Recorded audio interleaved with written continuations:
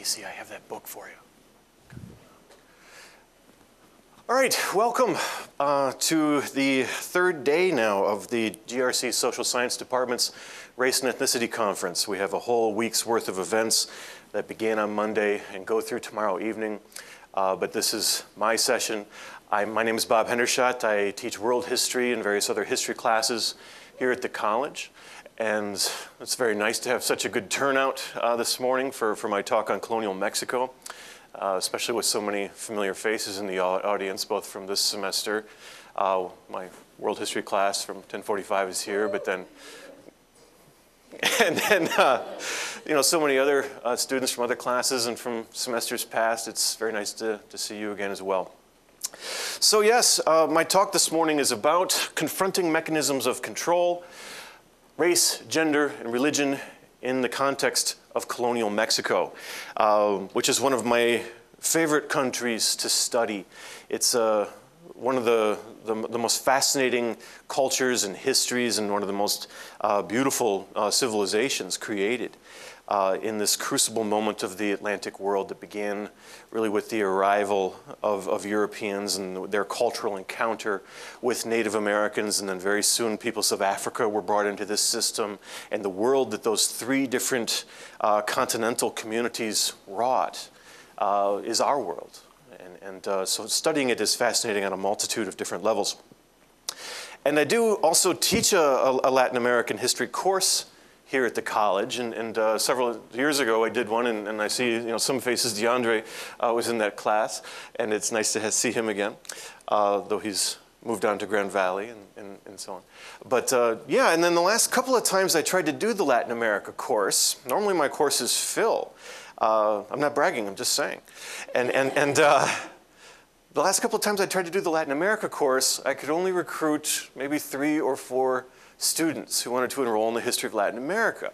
And so it had to be cut from the roster, which is a tragedy because Latin America is so important, but I guess it's not that interesting. So when I had the opportunity to many people anyway, so when I was asked to do a session at this year's Race and Ethnicity Conference, I thought, well, here's a great opportunity to do some added learning for myself and to prepare some research and to make a presentation on a topic in a country, in a cultural experience that is significant to me, but also to plug my Latin American history class.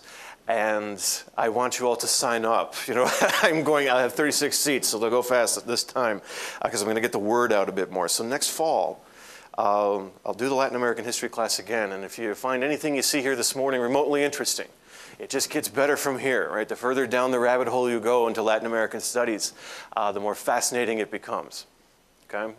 Well, anyway, let's get to it. In recent years, especially within the United States, there has been, at least in the last 10 to 15 years, a growing interest in Latin American history, Latin American studies.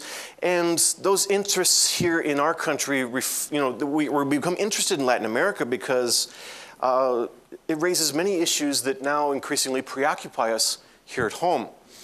And for example, as people in the United States start to think about multiracial census categories, and to explore new ways of thinking about race, Americans are often interested to learn that Latin Americans long ago began to think in terms of multiracial identities. It's not a new thing, it's hundreds of years old. Multiculturalism, multiracial identities, identity politics in the US find a very useful and comparative perspective in Latin America.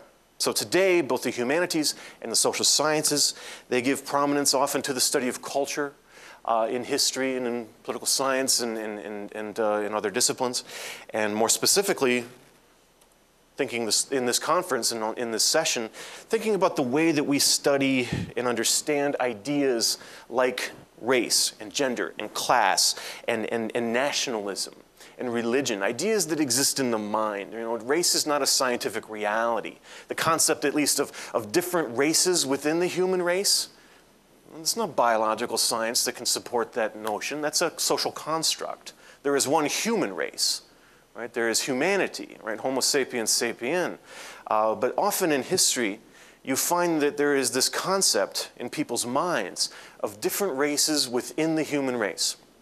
And that often, that idea shapes the way that people interact with each other, that shapes the way that they form their societies, it shapes the choices that they make.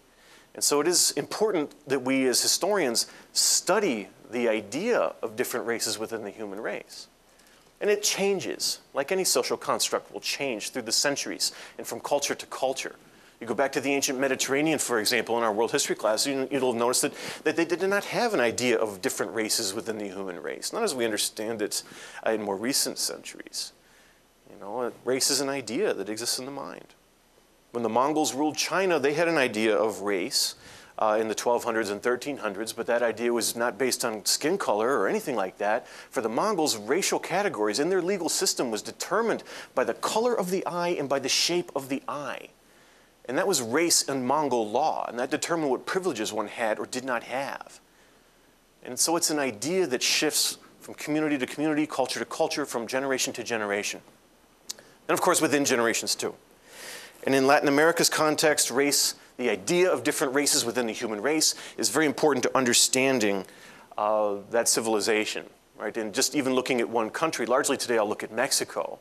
But a lot of what we're talking about has implications beyond Mesoamerica, Central America, into the rest of Spanish America, Portuguese America, and often into North America too. So anyway, in terms of multiracial identities and such complexities, the world has a lot to learn from the Latin American experience. And as a starting point, to this, I like to turn to architecture and into a special place in the broader urban zone of what is today Mexico City. And it's a public space in a neighborhood of Mexico City, and it's called La Plaza de las Tres Culturas, or the Plaza of the Three Cultures. And in this Plaza of the Three Cultures, you see kind of the story that I want to talk with you about this morning, arrayed in different periods of architecture. In this photograph, you can see in the foreground the ruins of an Aztec, Mexica religious temple, a pyramid, a step pyramid. And obviously that's the first culture in the Plaza of the Three Cultures, Native American culture, right, the Aztec civilization. And then beyond the ruins of the pyramid, you can see a European, in particular Spanish style, cathedral. And that's the second culture, right, in this crucible of the encounter, right, the arrival of another culture to this hemisphere and the creation of a new religious dominance. And you can see, for example, that the cathedral is exactly the same stone and the same color as the ruins of the pyramid, and that's not a coincidence, right? The conquerors, right, the Spanish, the European civilization, they deconstructed the Aztec temple and used it as a quarry, essentially, and took its stone to erect their own religious temple. And so already the architecture begins to tell us a story about the creation of modern Mexico, or at least colonial Mexico. And that points to an issue that we call hegemony. And we'll talk more about that in a little bit. But hegemony is a form of deep power. It's much more, hegemony is what every empire aspires to create.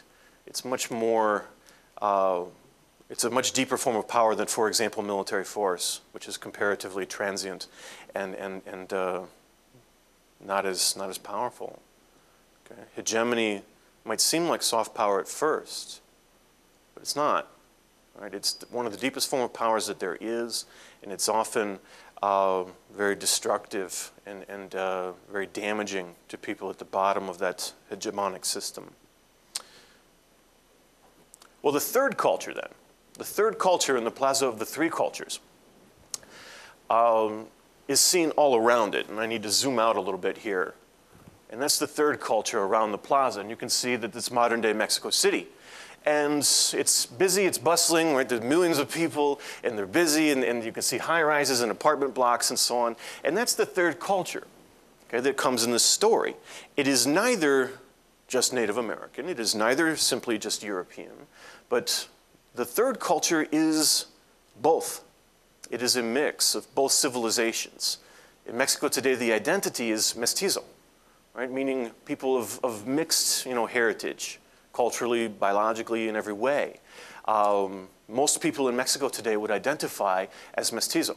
And it's a point of national pride. Okay? It's who they are as a nation. They're not just European in their heritage and history. They're not just indigenous. They are something new. They are something unique. They are Mexican. They are mestizo. They are both. And it's what's special about being a citizen of Mexico, about being Mexican.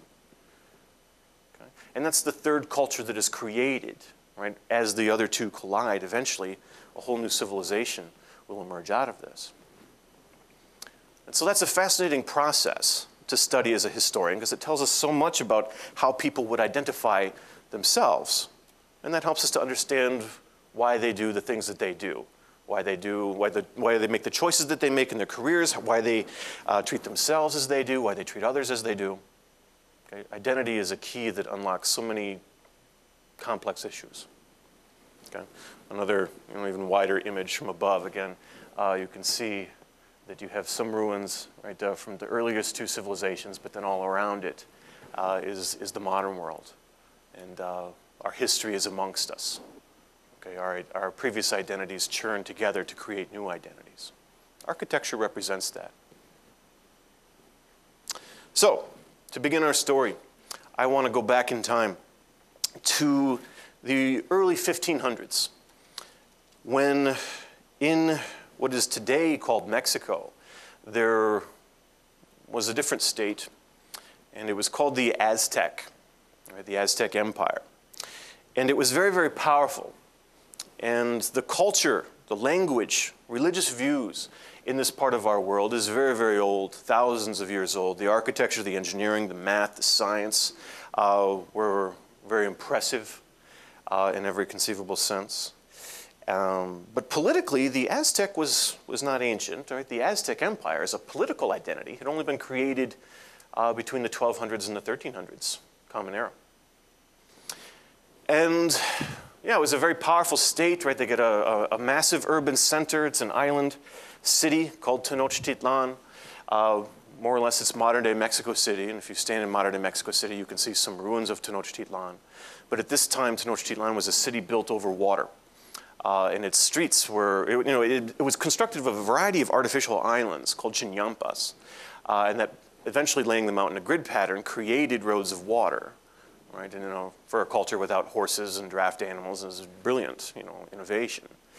But vast urban centers, one of the biggest cities in the world of its time, far larger than Lisbon or Madrid, were at the time in the early 1500s. And from this powerful urban center, the first-class citizens of the Aztec, right, the owners of the Aztec, the political and cultural elite of the Aztec, who are called Mexica, it's their ethnic identity, conquered the surrounding territories. And they constructed an empire that they called the Aztec.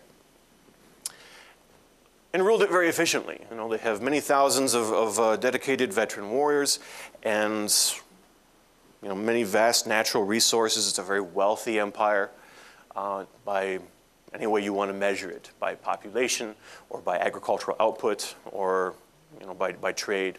Absolutely. But then in the early 1500s, we're going to see the very rapid, comparatively rapid, within essentially a 3-year period, the conquest of the Aztec by a foreign empire. Okay, the Aztec had been born in the 1200s, and it had expanded, as you see, throughout central southern Mexico. And they had the momentum. They conquered their neighbors, right? They built a tribute empire. And they taxed their, the Mexica overlords, they were not road builders. They did not develop their empire. They taxed the people of the empire. They took from them. Right? They built a tribute state. But you see, this did not make the Mexica very well beloved, right, by the peoples of central Mexico. Often the peoples of central Mexico would rebel should they have the opportunity, and the Mexica would keep them down with military force. Significantly, the Mexica never achieved that state of hegemony that the Spanish one day will.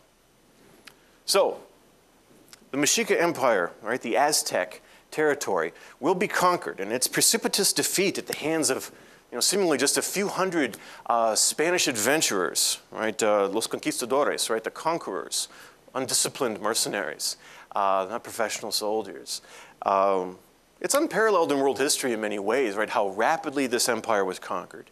But several circumstances conspired to make it possible here in the early 1500s. And all of them are significant.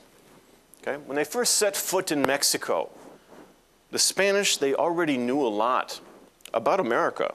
After all, there's already been the full generation since Columbus, Cristobal Colon, had made landfall in Hispaniola, modern-day Haiti, Dominican Republic. So they'd already spent a generation sort of island hopping in the Caribbean Sea, seizing many territories, developing tried and true tactics for seizing Native American lands and so on.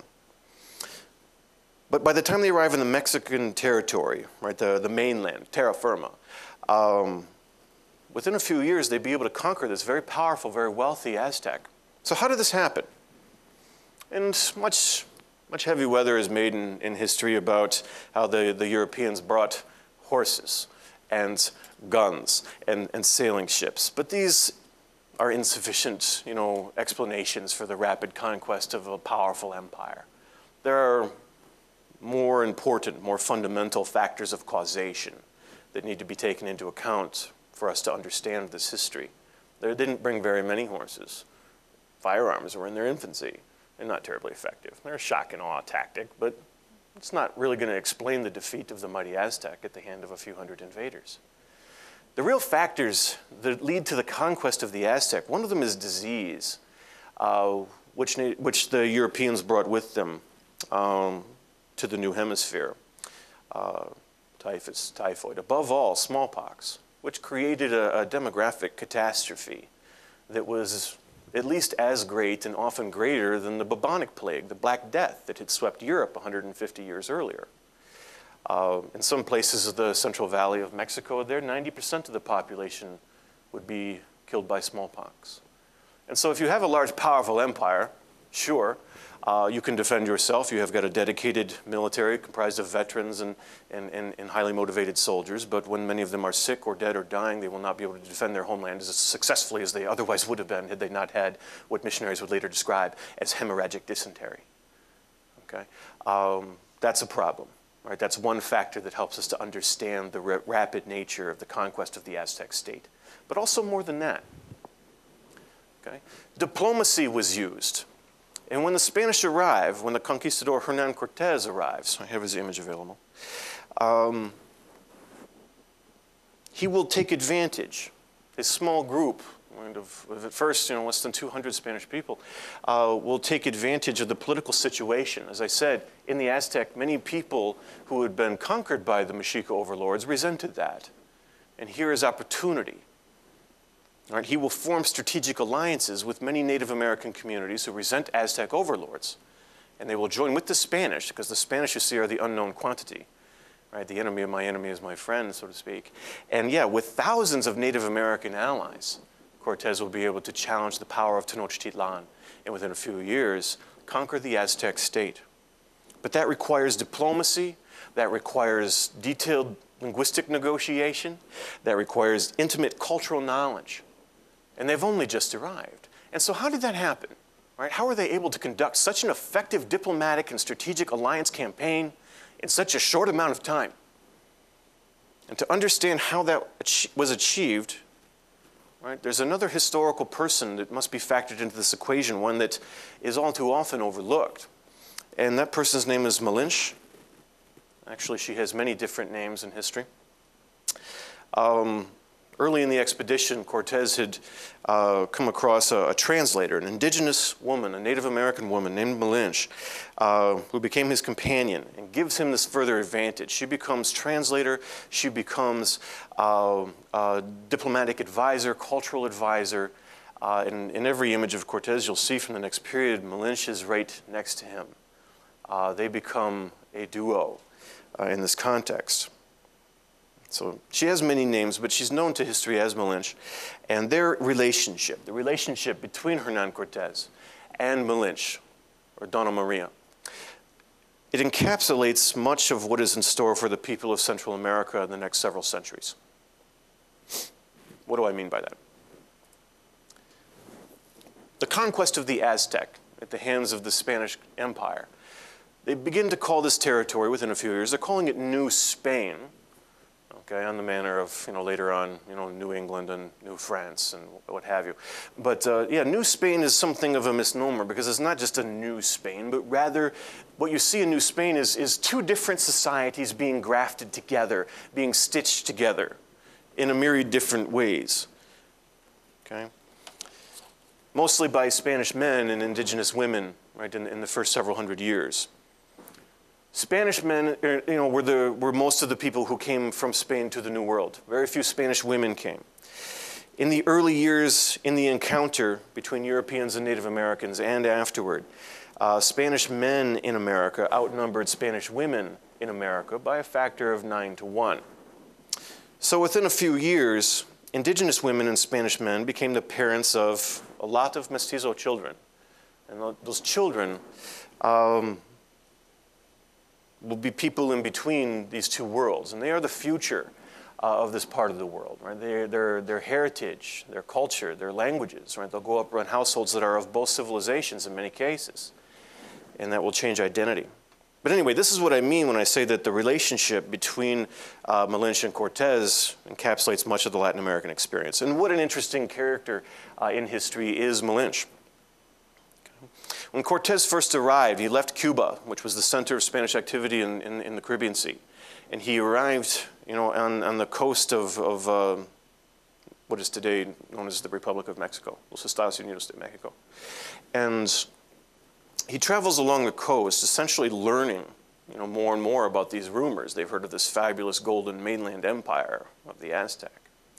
And he's meeting, he makes landfall at a place called Veracruz, right? They call it Veracruz, meaning the true cross, right? They have a crusading mentality that is of the late Middle Ages that they bring with them. It never really goes away because of the history of Spain.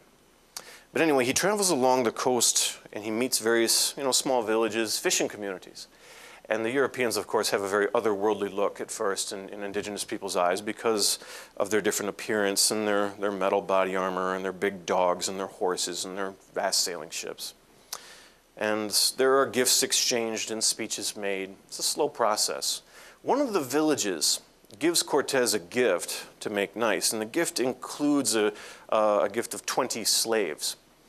And now, most of their names have been lost to history, but Malinche was one of those 20. And very soon she stands out to the Spanish, to Cortez in particular. The chronicler of the Cortez mission in history, right? One of the main primary sources we have about this is one of the Europeans who arrived with Hernan Cortez. His name is Bernal Diaz. And Diaz writes a detailed account of this, and he says that initially her name was Malinale, and then later on she got another name, which was Tenipal. But the Spanish, they will baptize her, right, as a Christian there in 1519, and then they give her the name Marina. Okay? And when Bernal Diaz writes the history of this moment, he gives her an honorific title. He calls her Donna Marina, which is a title of respect and appreciation. So that right there in the primary sources is a first clue about how large a role she will play. But her life story is fascinating and a sad story. When she was very young, Malinche, her father died, and her mother, within a few years, remarried, which made Malinche an inconvenient stepchild to this new father. And he wanted to privilege his son, and so the stepfather sold Malinche into slavery. Okay? And this is, again, years before the arrival of the Europeans. And between then and when she's finally gifted to Hernan Cortez, she had been sold several other times. Now, Malinche is one of these very brilliant people in history, and in particular has many gifts for diplomacy and complexity and nuance, but also for languages.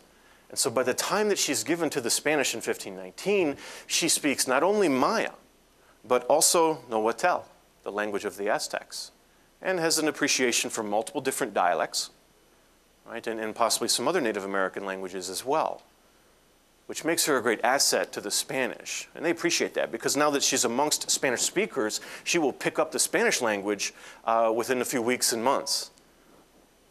And so very soon, Cortez realizes right, that Malinche is special in this way. Astoundingly quick-witted and self-possessed.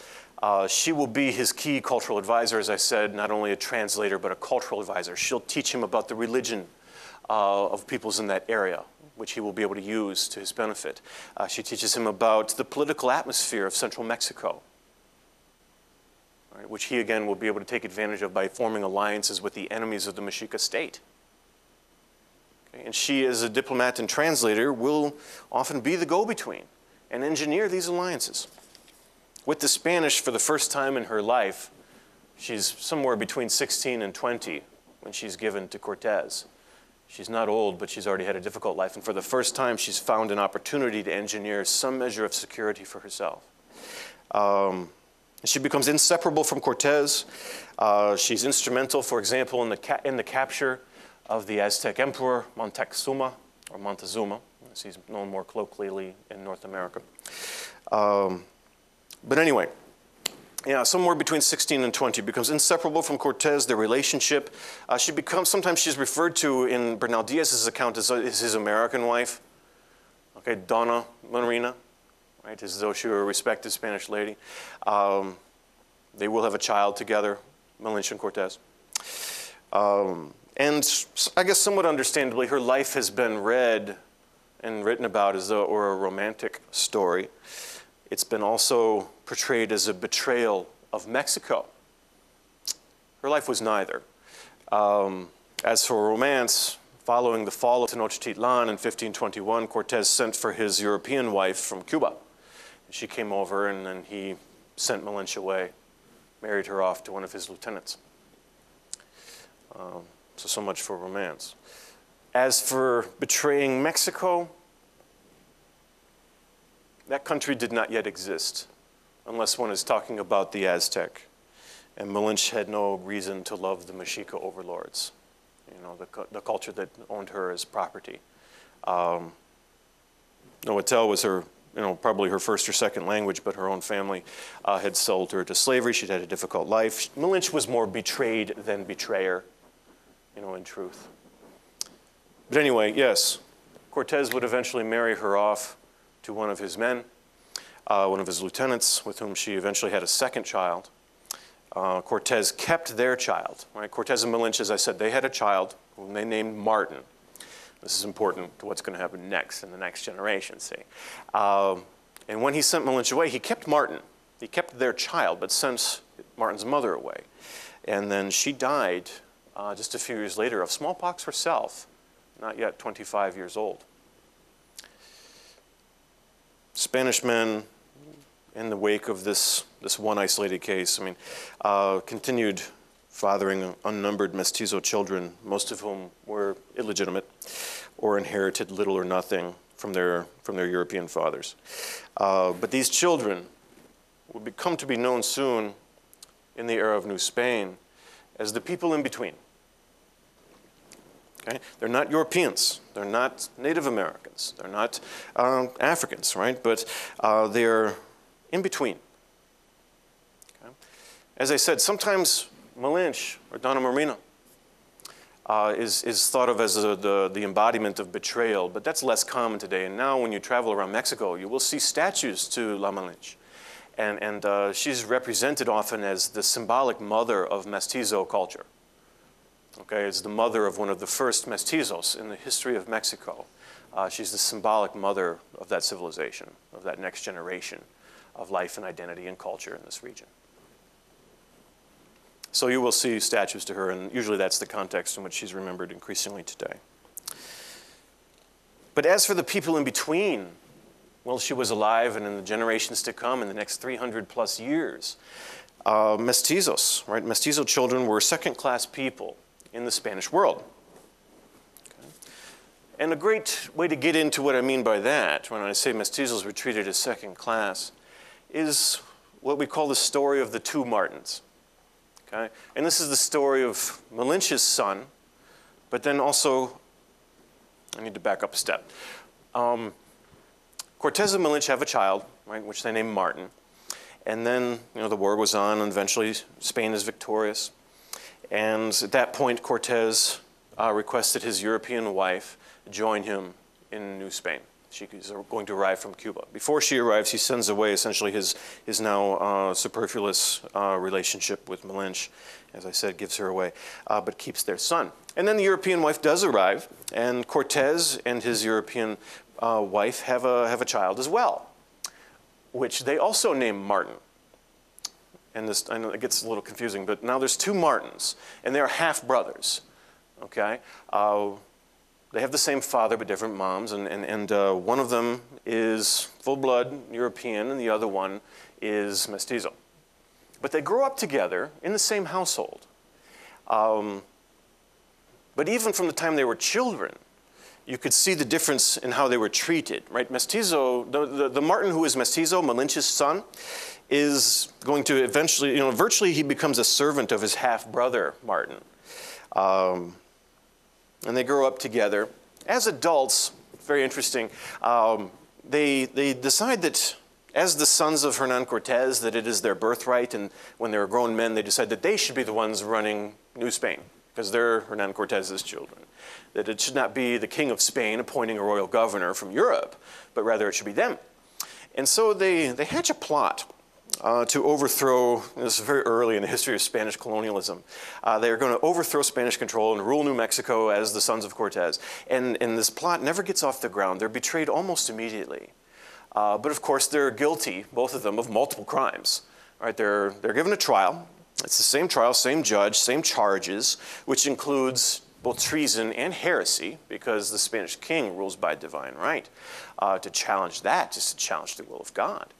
And so and that's, the state would prosecute heretics as well, because there's such, especially perhaps in Spain, a very close relationship between church and state.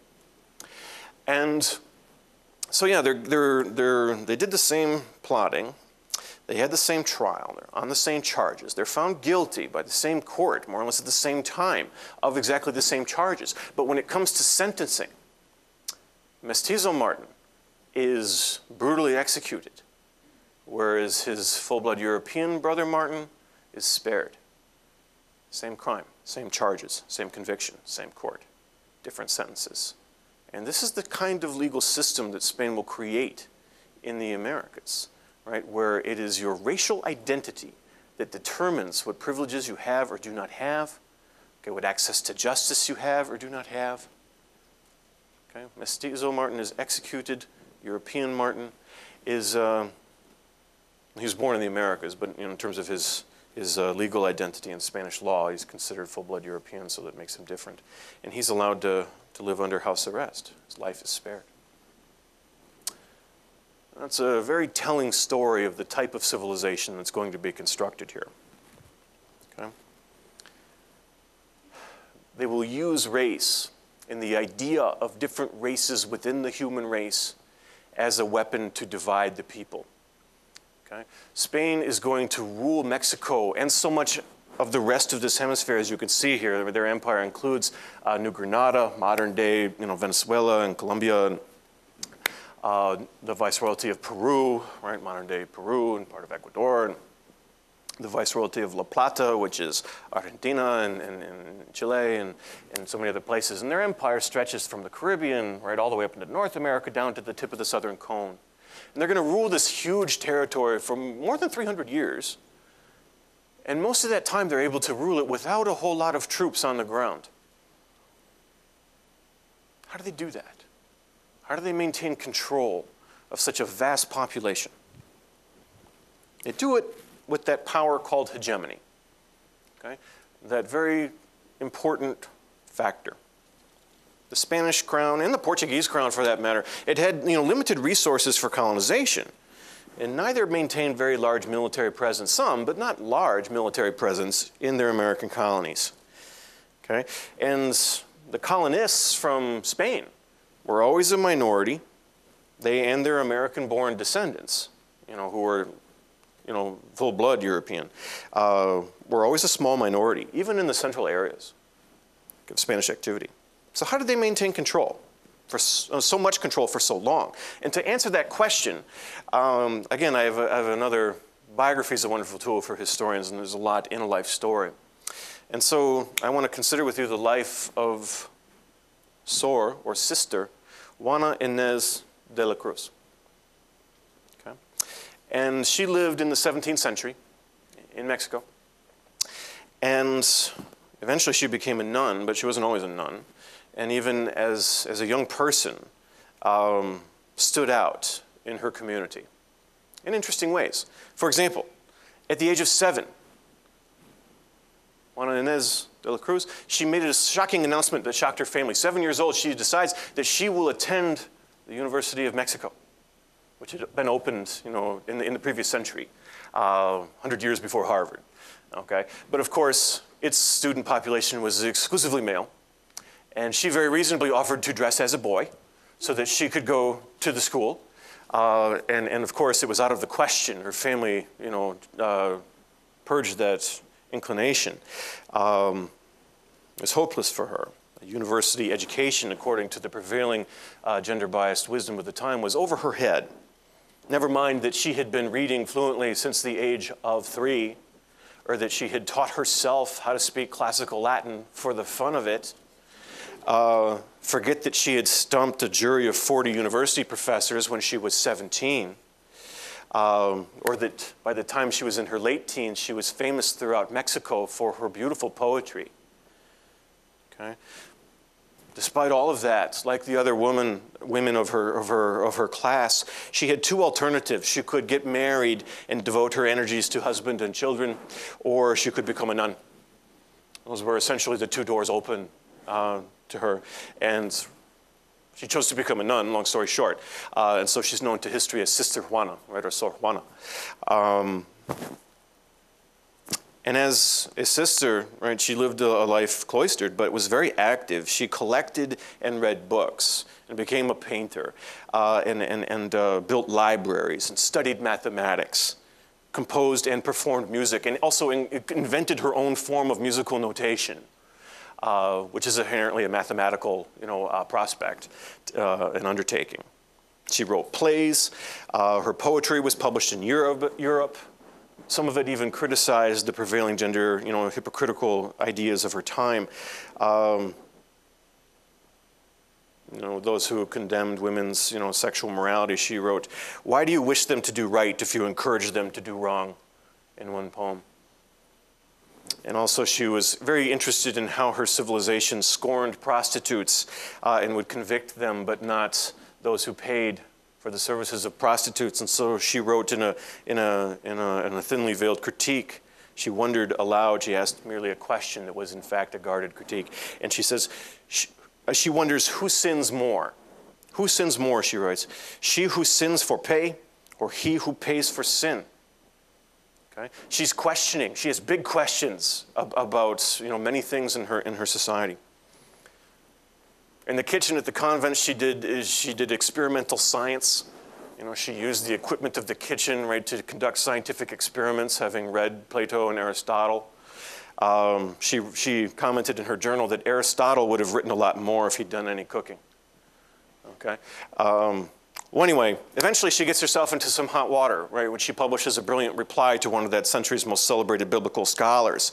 And it's a little too perspicacious as she critiques, right, this renowned scholar and one of these fathers of the church. And then other fathers of the church become quite worried, and because she's stepping out of her traditional roles. And so, of course, they take action against her, and she is told by the bishops and the archbishops to, in their words, act more like a woman. Okay? Her scientific interests, they said, had to go. All her other interests, too, the music, the library, right? Anything except for her religious devotion, they argued, was unnatural in a woman. That was the prevailing wisdom of her age and in her social class. And she could not defy it alone. And ultimately, they broke her. She consented. She sold her library. She sold her instruments, everything. She devoted herself to atonement, as she wrote, for the sin of curiosity. Broken, she confessed to being the worst of women. Soon after, she died while caring for her sisters, nursing sick people during a plague. And it's a fascinating story, right? A fascinating life. beautiful poetry. Some of it is in our library. Why am I telling you this? Right, what is the significance of this to my talk today? The fathers of the church who condemned her, they never used physical force against Sor Juana. They didn't have to use physical force. They embodied a powerful form of authority. And they embodied religious authority, and she was a religious woman. Revolt or disobedience, it was not something that she could undertake. And similarly, the conquered indigenous people of Latin America, of Mexico, and the enslaved Africans that were soon brought in, they were forced to gradually accept the basic premises of colonial life and the principles of Iberian, meaning Spanish in this case, of Spanish authority. Otherwise, if they had not been forced to accept those basic premises, Spain and Portugal could not have ruled the vast expanses of America that they did for those 3 centuries. When people stop accepting those premises, there will be revolution. But that's hard. Hegemony means creating acceptance, conquering people's wills. That's part of the Spanish conquest of the Americas, not just, conquering and occupying Tenochtitlan and other Aztec fortresses. That's just the beginning of conquest. Okay? The Iberian conquest, the Spanish conquest, is much deeper than that. Okay? And we explain Spain's ability to control places like Mexico as hegemony. Hegemony is a kind of domination that implies a measure of consent from those at the bottom. It contrasts with control through violent force. Hegemony is a steady preponderance rather than an iron rule. The real end game for the imperialist is to control the way people think. If you can do that, then you've won. Okay? This is what hegemony helps to create. And so hegemony, yes, it might seem like soft power, right, in this form of political power, but it's very resilient, and I want to note that it does devastating damage to people at the bottom when they accept the principle of their own racial inferiority, or in the old-fashioned phrase, when colonialism forces them to, as they said, know their place, they come to participate in their own subjugation. Okay? And religion offers one of the clearest examples of cultural hegemony. When enslaved Africans and indigenous people accepted the religion of the colonizer, which often was difficult, but it was enforced in the early generation, often through through violence. And they get the kids while they're young, and they raise them to be Christians, right? To accept the Europeans' true religion, that's their word, obviously, right? To accept the true religion that the Europeans brought with them. When you can get indigenous people to accept that, by the same token, they accept their own status as, if you like, newcomers to this one religion, newcomers to this truth. Catholicism, after all, had been born and developed far away from Native America. The history of the true church was a European history. Its earthly capital was Rome. For hundreds of years, most of the priests and nuns, and certainly all of the bishops and the ecclesiastical hierarchy, they're all of European descent. Okay? And of course, they maintain a very close relationship with political authority, right? The Spanish crown, for example, right? The monarchy rules by divine right. Okay? And they privilege the status of the church, and of course, in turn, the church tells the parishioners that the king rules by divine right. And you are internalized with that message. To rebel against the king's law is to sin against God. Okay? There's no separation of church and state at this time, obviously. The royal government, for example, the Spanish crown actually decided in colonial Mexico where the churches should be built. It was the crown's authorities who collected people's religious tax. They collected the tithe, the 10% that everyone was forced to pay, especially on agricultural products. Okay? To sin against Catholic teachings in many cases was a civil criminal offense in colonial Mexico. All educational institutions were religious. And so if knowledge is power, and it is, the church monopolized that power. The Inquisition, sort of a religious police force made up of lawyers and priests, they kept a list of banned books that people were not allowed to read. The church even controlled time. You know, every measure of time, right? It controlled the rhythm of the day with church bells, right? Set the rhythm and signaling the hours of work and rest and prayer. Successive Sundays marked the days of the week, a 7-day week, which was, of course, entirely new to indigenous people, the idea of a 7-day week.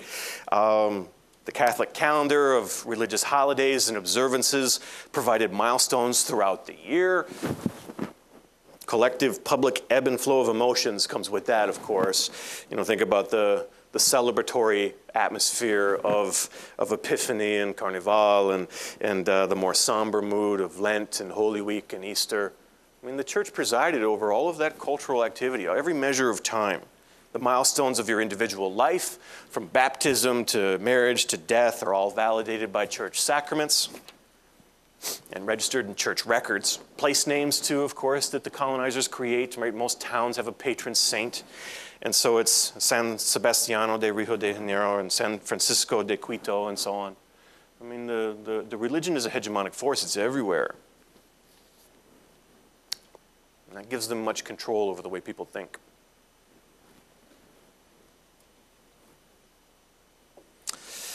Another hegemonic force, both omnipresent and largely inescapable in colonial Mexico, was patriarchy.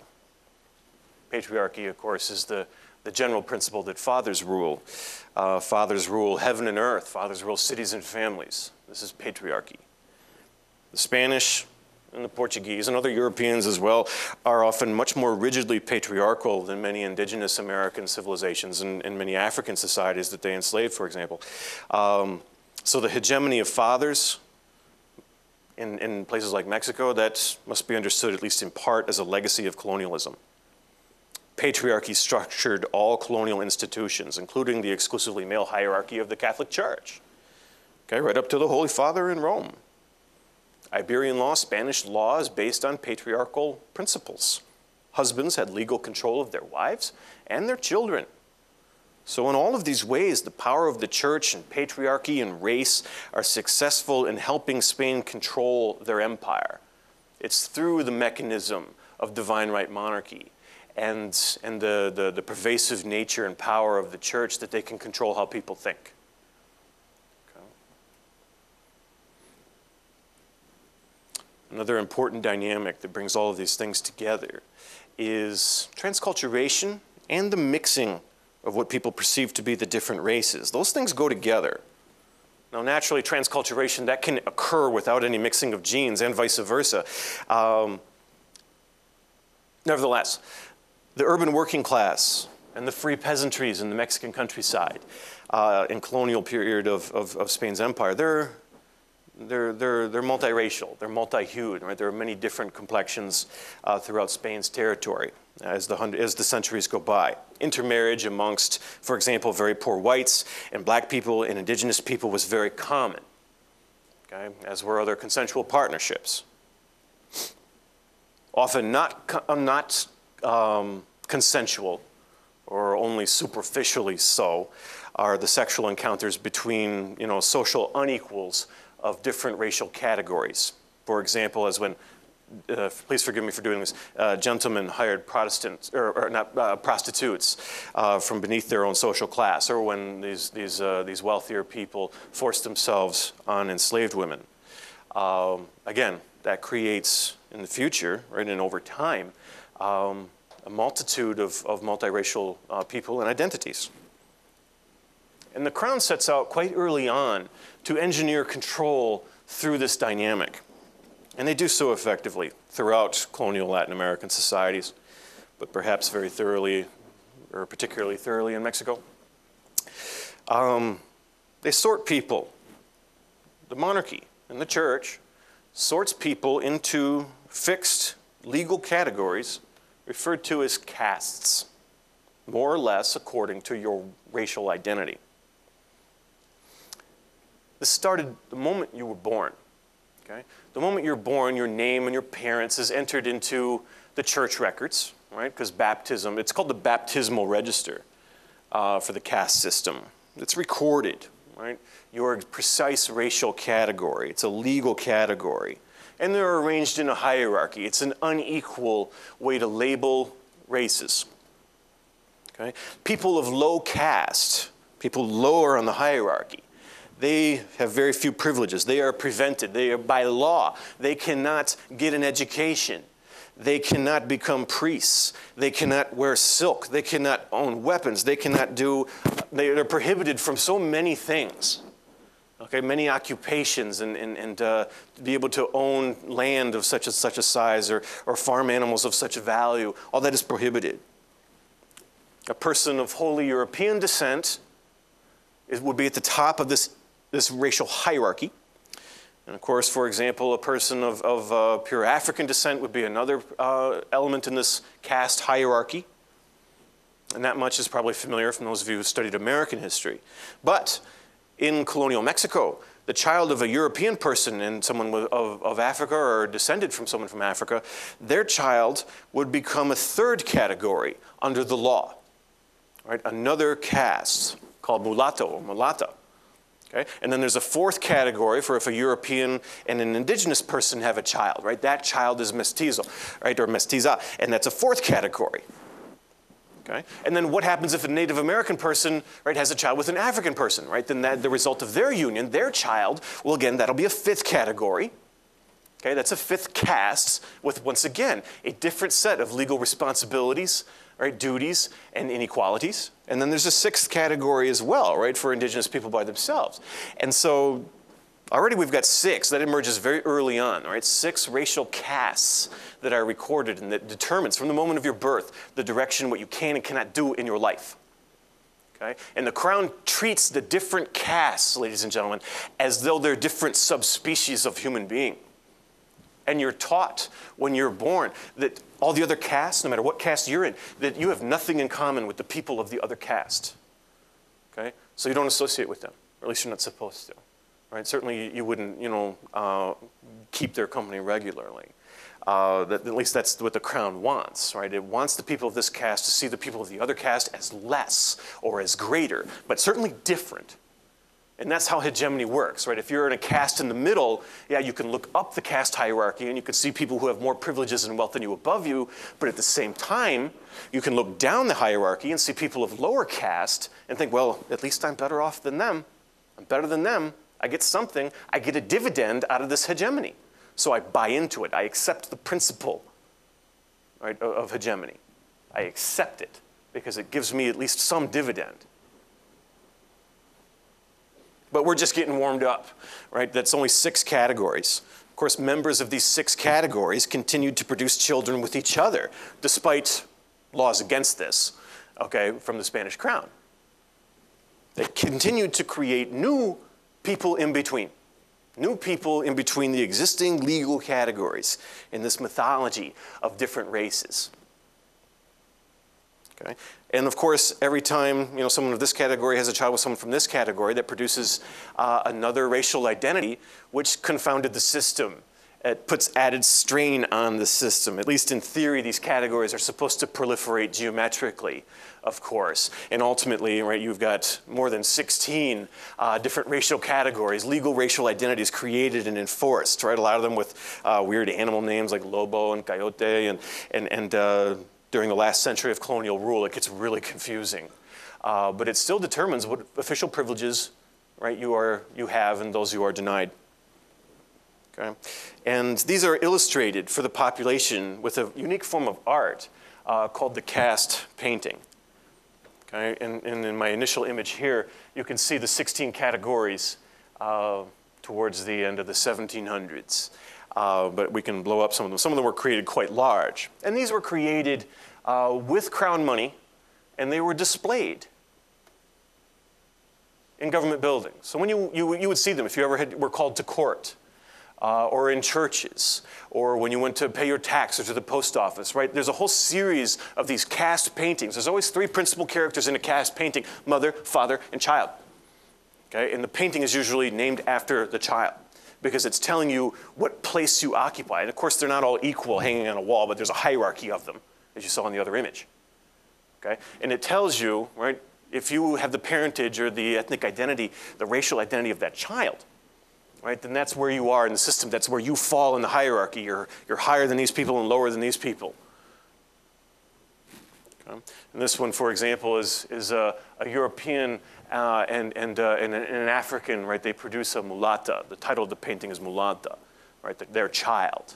But there are many of them, and of course they'd all be arranged in a hierarchy. Here again, right, we have the Espanol and in India, right, and they create the mestiza. Okay, and again, that'd be a separate racial hierarchy, and so on and so on. Ultimately, 16 distinct identities of race.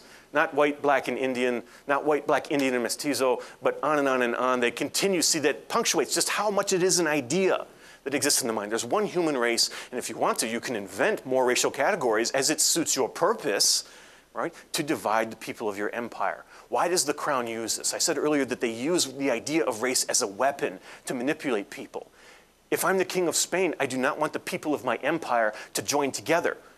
What happens if all the people of my colonies are by design exploitative, okay? What happens if all the people I'm exploiting, like, the descendants of the first, European arrivals, who often are, some of them are poor landowners, and slaves and freed people and Native Americans and mestizos, what if they all decide that they're being exploited by colonial rule and they join together and they overthrow me? That would be bad. Okay, if I'm the king of Spain. I do not want that. And so I invent this mythology of race, and I institutionalize it using all the means at my disposal, all educational institutions, all government offices, all church, all religious belief. And I tell the people of this caste they are a different, kind of human. They're better than the people of this caste, and that you two have nothing in common. You're both being exploited by the same power. Right? But I don't want you to focus on that. I want you to think of each other through a racist lens and see each other as not having anything in common. And that way you will not unify, and that way it's easier for me to divide and conquer and manipulate and exploit the people of my empire. And it works. It works well. It works for hundreds of years. You give people dividends, yes? Multiple cast paintings all illustrating this. Okay. They're an interesting primary source for historians because, one, they show us this racial dynamic at work, and they show us, right, the invention of new racial categories as the centuries of colonialism go on. They're also interesting in other ways because you can, usually art shows us people of the high class, right, people who are wealthy, and we see their homes, and we see their jewels, and we see their clothing. But in caste paintings, it actually shows us how people of other castes would also live. What is their cloth? What is their domestic setting? And so people have studied caste paintings from a variety of different perspectives, and each of them interesting. Okay. Well, caste paintings are sent to Spain, and researchers in Europe, right, they categorize these different groups almost, like I said, as though they're different subspecies of human being. And they use that to impose order. Also in these years, successful people of low caste, right, say you were born into one of the lower, poorer castes, you can resist the system, but you also have to, in order to resist it, to negotiate it, you have to accept it, at least a little bit. For example, sometimes people who were born into low racial castes, like freed people, or a mestizo person, a mestizo family who has success in driving cattle, right? They might be able to turn ingenuity and hard work into financial success, and they're still low caste, but they want better for their children. Okay? But the Spanish crown is always perpetually hard up for money, especially by the 1700s. And they create a system where prosperous people born into low caste can buy an official exemption. Okay? You can become, if you have enough money, legally white. And they change your caste by law. Okay? And thus you're eligible to occupy positions of distinction and go to university for your children and whatever. It's called Gracias al Sacar. Literally, it's a document, and it means thank you or thanks for gratitude for taking out, as in gratitude for taking out of like low caste or racial disgrace. Okay, and so yeah, it's amazing, right? This exemption, right? This Gracias al Sacar, gratitude for taking out. This is expensive, right? To move up one category usually costs twice what a slave would cost, a healthy, valuable slave. Some people hated this. Of course, the The people of European descent living in the Americas who are privileged by the racial caste system, they don't like that. They don't like that people from below can buy their way up. They like their privileges guaranteed by their racial identity. They're born with that birthright as they see it, and they don't like things that can challenge that. But anyway, yeah, you can climb the ladder, right? Sale of Gracias al Sacar, right, exemplifies that Latin American tendency to see race not as a final reality, but more as a negotiable spectrum, that a ladder, right, that families might ascend. Okay? Similarly, right, families can climb the ladder in other ways over the generations without legal exemptions. Okay? For example, when sons and daughters might be able to marry up. Okay? This would be the vernacular, which is to say that they marry up by finding partners lighter than themselves, right, in terms of the caste hierarchy and skin color. Note, however, that in order to negotiate and maneuver through this racial hierarchy in this way, to marry for skin color, it means that you also simultaneously, you buy into the logic of the caste system. You essentially have had to accept the premise of white superiority. And so in order to negotiate the system, you have to accept the system. Okay? It's hegemony in action. Okay? Race mixing becomes over the centuries pervasive, powerful, and most Latin Americans now agree, a positive legacy of the encounter between Europe and Africa and Native America. Praise of race mixing remains the most salient and distinct aspect of Latin American nationalism in many countries, places like Mexico. Okay? Anyway, whether valued or abhorred or merely tolerated, race mixing is a fact in colonial life in Mexico and elsewhere in Latin America. Okay? By 1800, near the end of the colonial period, about 1/4 of Mexico's population is mestizo.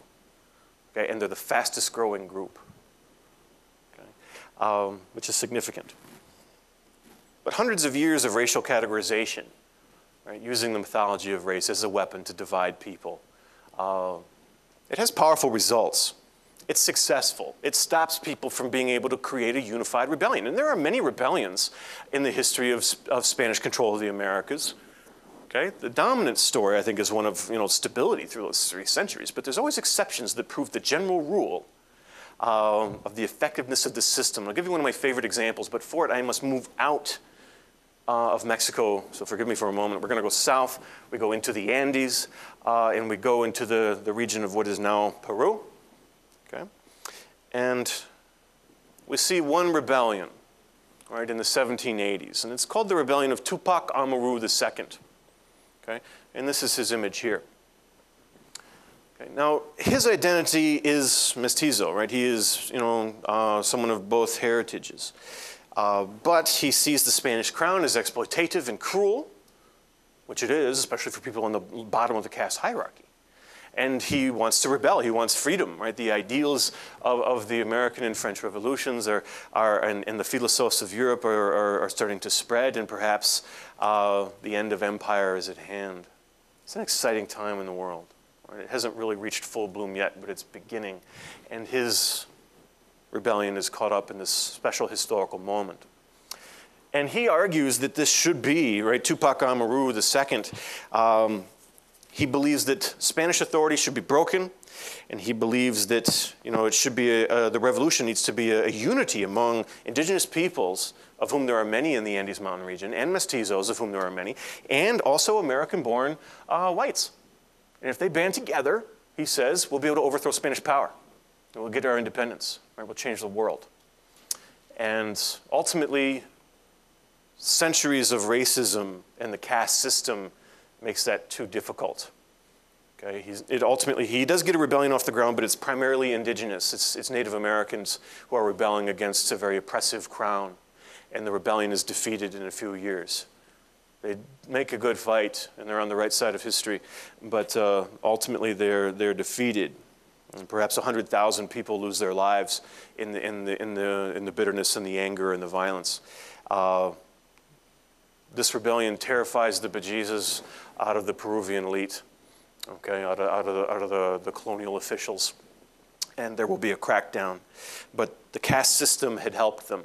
The mestizos never did join with the native peoples in this rebellion, and that allowed the rebellion to be defeated. Racism did its job. Okay? Tupac Amaru was eventually captured, and he was drawn and quartered. They gave him in the late 1700s the most medieval and wicked of European punishments, where they tore his body apart, and they sent the pieces of it throughout the land to show people what happens.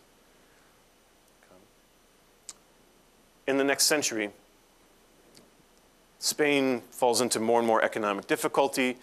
The colonies start to separate. They're going to be affected by the ideology created, or at least given national voice in the American experiment. But then the French Revolution creates conditions whereby the Spanish colonies are even more distanced from their imperial overlords. And in the 1800s, the revolution will come once again, right? An independence movement will be bigger. But those who would seek to lead it must learn from the past, right? Independence is not going to be easy, right? How do you get independence, right? Latin America will become independent, right? Most of it, right? Spain's empire is going to collapse quite quickly by the end of the by the middle of the 1820s. A lot of people didn't see that collapse coming, and a lot of people are going to improvise. But yeah, Spain, in a very short period in the early 19th century, loses pretty much everything that they'd controlled for so many hundreds of years, except for Cuba and Puerto Rico and so on. But they lose Mexico. They lose most of the mainland. They lose their vast reserves of gold and silver in the mines of Mexico and the Andes. So how does that happen, right? Of course, the leaders of the independence movements, they want to create a dozen or so of the world's first republics. How do you do that? They know what they're up against, right? They know they're up against the forces of history, and they know that they're up against intense racism.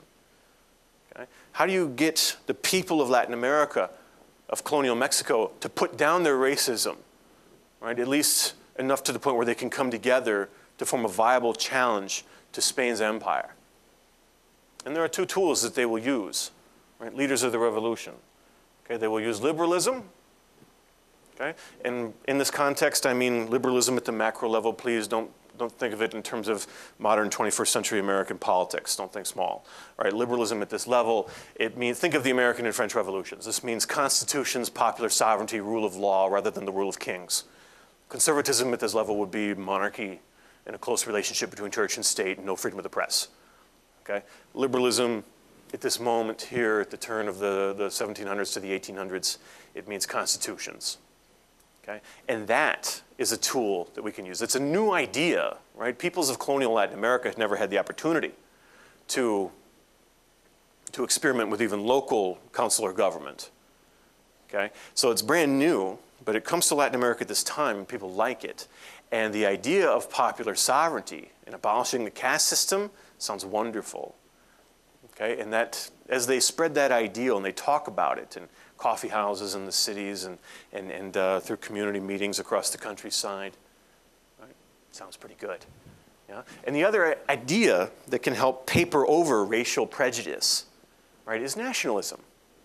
And in Latin America's context, there are no nations yet. There are empire broken into different territories. But nativism is a step towards nationalism when nations don't yet exist. The idea of a common identity based on birth, right?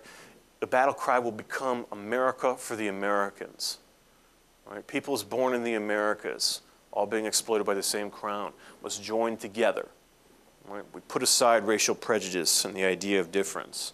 We join together, America for the Americanos, yes? And then they can rise. And these are the winning strategies, right? These are how the leaders of the revolution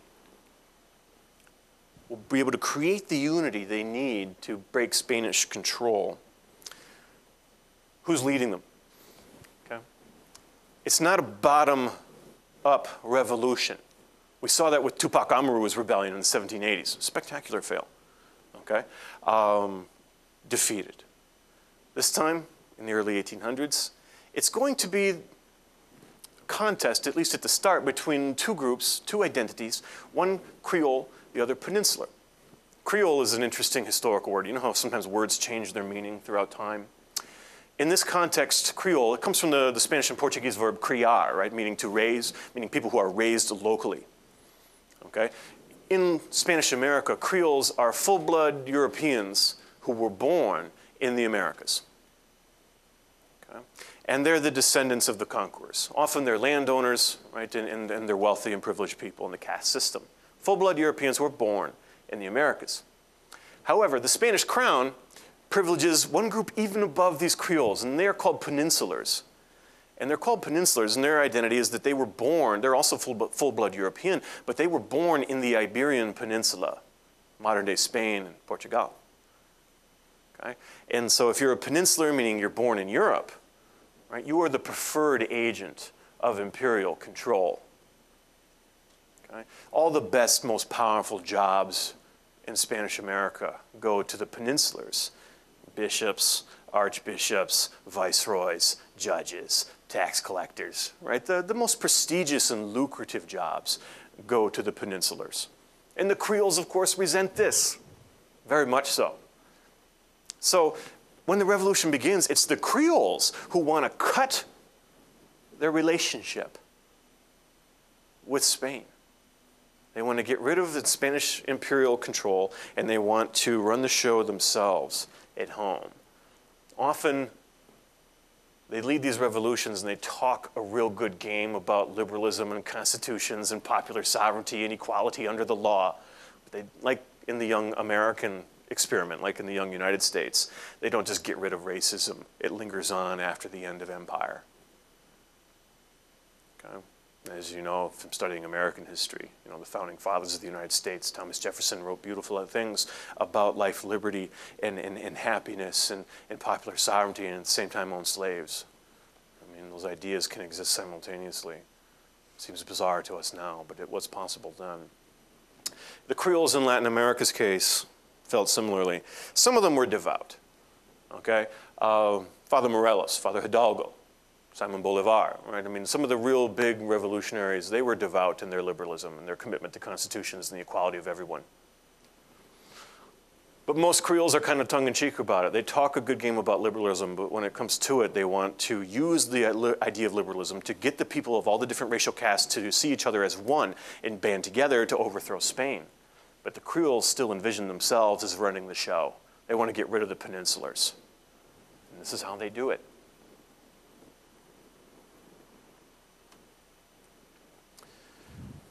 They use liberalism and nativism to manipulate the masses, right, to form one movement that has sufficient power to end colonial control. They get rid of the peninsulars. They're successful. The battle cry is America for the Americans, right? But the old hierarchy, the old racism doesn't just go away. In the new republics that they build, they officially abolish the caste system and they remove caste law. However, older ideas of race and hierarchy stick around. The Creoles will still see themselves as racially superior to mestizos and mulattoes and African people and African, Caribbean people and African, American people and indigenous people certainly. So at best, these revolutions in the 1820s do succeed in creating a dozen or so of the world's first republics in the modern era. They are incomplete. They enter what you might call a post-colonial phase. Okay? They have become self-governing. They got rid of Spanish control. But they're still shaped by their colonial heritage. After Spanish power in the Americas is broken, throughout the continent, throughout Mexico, flags wave, crowds cheer, armies parade. But everywhere throughout the continent, independence means less than meets the eye. It seems as though this great victory has been won, but struggle continues. 300 years of imperialism and racism doesn't just go away. It affected people's minds. It took centuries, but it went deep. And the new legal systems are a start, but it doesn't just undo racism and imperialism and that racist lens that people have been conditioned to see the world through. It'll take more radical revolutions and many more generations of struggle to change that. And that's why I wanted to talk about this today because racism was constructed. It's not natural, right? It emerged in the context that people around the Atlantic world still think of it today. It's only 500 or 600 years old at most, okay? It was constructed and it can be deconstructed, okay? The struggle to deconstruct ideas continues up until this moment. Indeed, that's why events like this one, this Race, Ethnicity, and Identity Conference are so important. They're a small part, they're our part of centuries-old struggle, right, to free our minds and hearts and lives from the ideas of racial and gender inequity, from the mechanisms of control that have historically been used by the few to manipulate the many. We need to keep thinking about this in every generation. We need to keep challenging ourselves to investigate the how and why of identity. Where does it come from? How does it affect me? The more we can challenge these ideas and understand them in all the areas of our lives, and thus, that is what will allow our generation and those who to follow us can fulfill the promise of the people's democratic revolutions. And what the people fought and died for in the early 1800s, right, an equal world, their struggle's not over. And they did a lot, but they left the rest to us. And we have a responsibility to think about that. Thank you.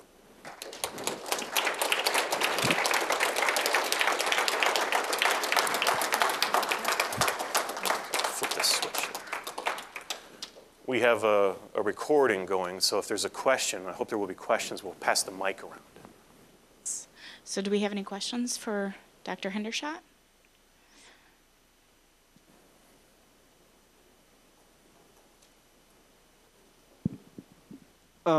I was wondering, I'm assuming that the Mexican social organization is patrilineal based on what you said about, what's her name, the Juana Inés de la Cruz.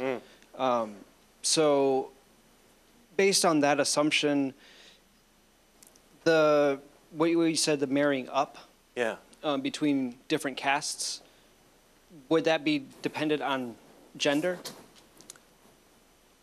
It can be. I mean, gender always matters in those types of social and economic negotiations, which is what marriage is. It's a social and economic negotiation in many cases.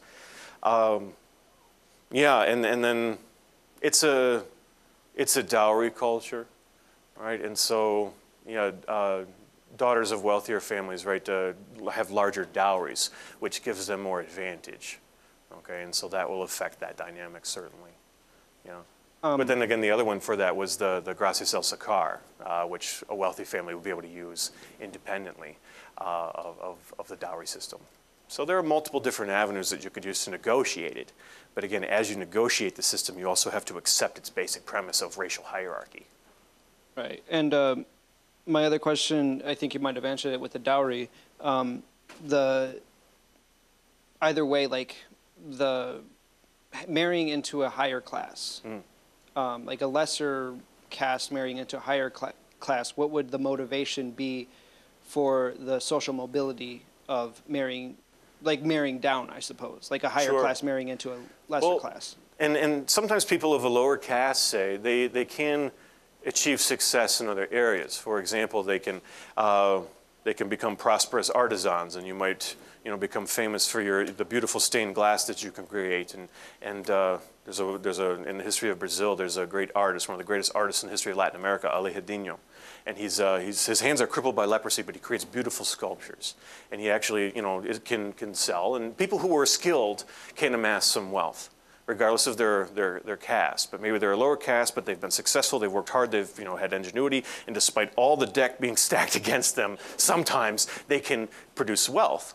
And that way, their children, like say their daughter with a dowry that is substantial, would be appealing, perhaps even to someone of a higher social caste, racial caste.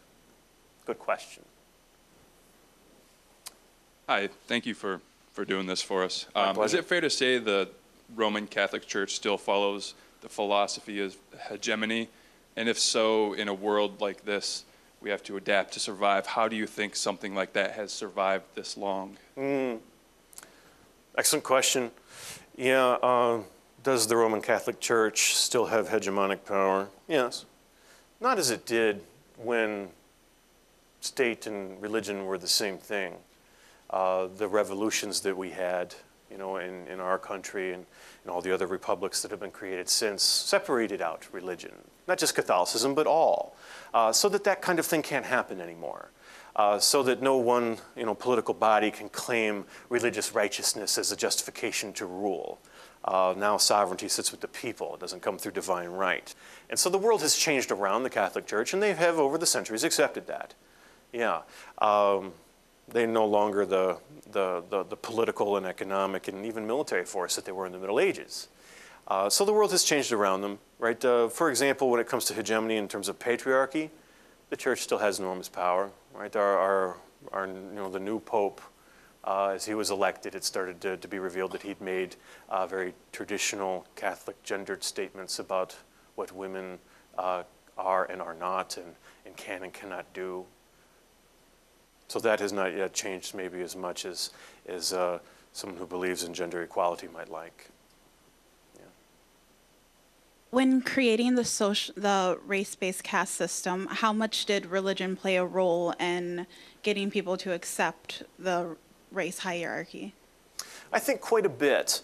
Once you can get people into the Catholic faith, in this case, and of course, and if you're in North America, right, there would be various brands of Protestantism that would play a similar role, right? You wanted the slaves to convert to your version of religion so that you could control them, and you had to be a good slave to get to your afterlife, kind of thing.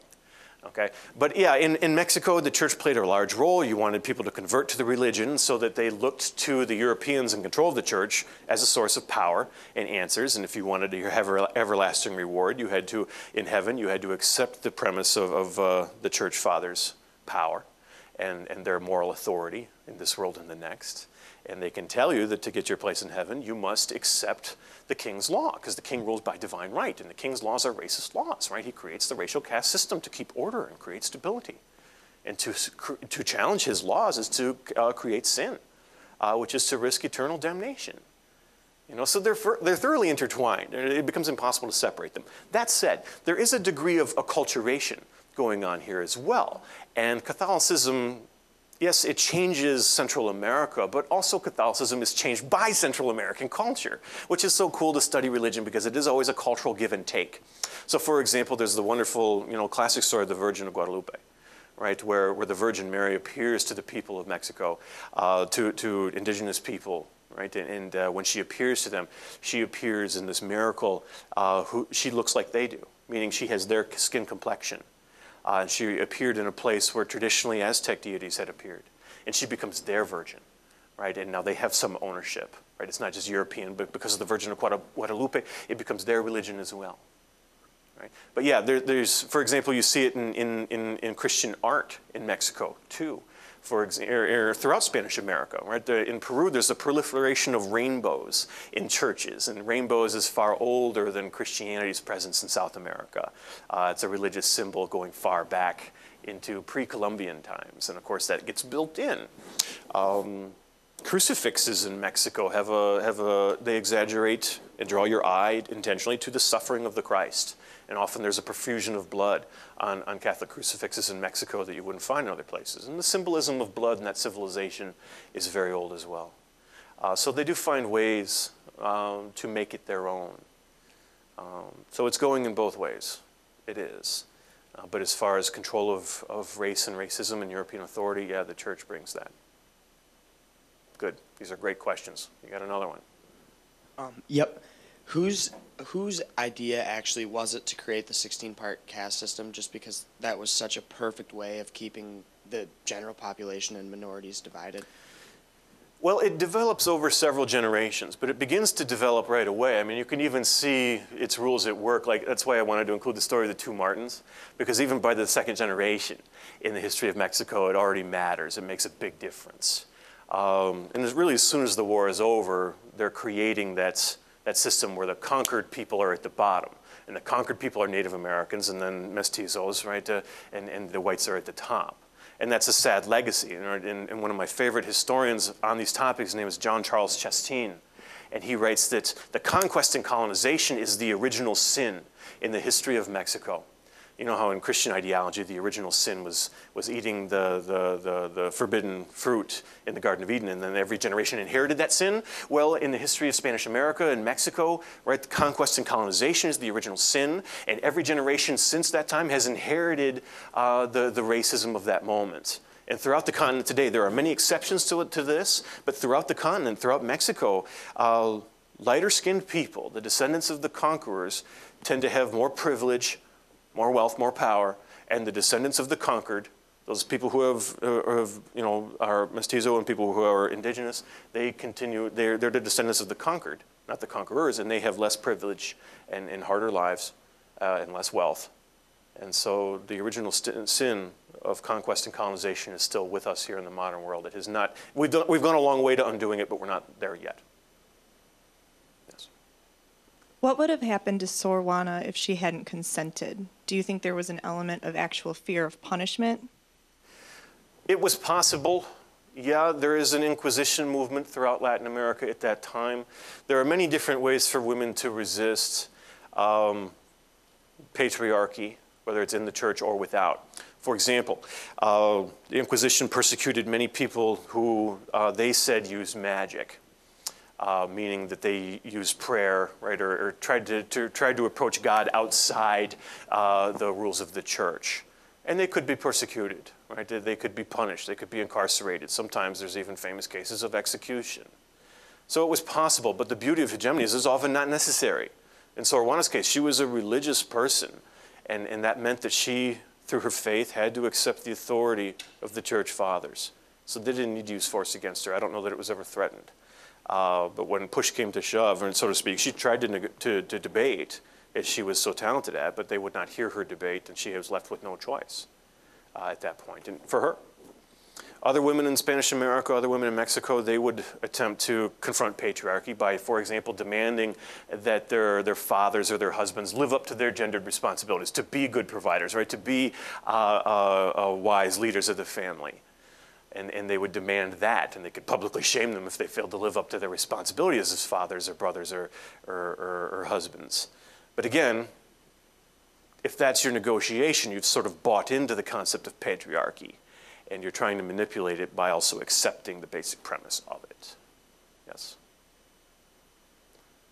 What means did they use to bring people into Christianity and essentially get them to accept the caste system at all? Oh boy, this is a sad and ugly story in the 1500s. Remember when I started out, I showed the image of the Plaza of the Three Cultures, and they had destroyed the indigenous people's religious structure. So part of that was to assault the existing religion. And they burned books, right? They burned, people's holy texts. They destroyed their temples, and they persecuted their religious leaders. So that was the first thing, is to create a vacuum. It was never entirely successful, I should say. And indigenous beliefs, have survived and influenced Christianity in that region, of course. But the first thing to do was to assault the existing religion. And always for that first generation, people, like if, the colonizers come in and they purge your religion, you're probably, going to be kind of skeptical about accepting theirs, but they're going to get your kids, see. They're going to baptize them, and they're going to raise them in the church. And over the next couple of generations, they can engineer the transition, by removing the options. It's simply what is. There is resistance. There is acculturation. But within a couple of generations, they'll have achieved a level of dominance that gave them more or less 3 centuries of stability and wealth. Makes Spain a superpower for 300 years. All the gold and in particular silver. In the Andes Mountains, Spain finds about the closest thing to an actual mountain of silver that geology will allow at Potosi. And they take the silver from the Andes to China, and then they ride that wave. And the nexus of wealth in the world goes from Madrid to Havana, to Mexico City, to Manila Bay in the Philippines, to Canton in southern China. And a lot of that silver from the Americas ends up in China as well. And so they're highly motivated to maintain control of the source of this wealth. And race is a wonderful way for them to do it, sadly.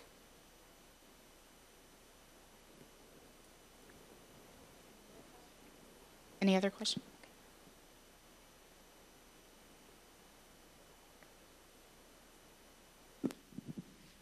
For the tale of the two Martins, they were both the sons of the same man. Why wasn't there such a big public outcry that one was put to death and the other one was spared? Was it because the people at that point had already decided that, well, he's not like the other one, so it's his turn? There was already that growing idea, right, that you know, race mattered in terms of, you know, justice and your access to the law and so on. The other thing that had happened by their generation was that the Spanish crown had started to create legitimacy for itself through the church and so on, and that by the time you get to that point in their lives, the king rules by divine right. And that's become an increasingly prevalent idea. Anything that challenges that is both sinful and treasonous, and that's who the Martins were. Like I said, their rebellion was poorly planned, and they trusted the wrong people who were betrayed right away. So they never had time really to build up a huge legion of supporters who would mourn them. So yeah, tactically it's a fail. But how the state treated them, how the justice system treated them, it does reveal a lot about this early on emergent racism that defines how that empire functioned.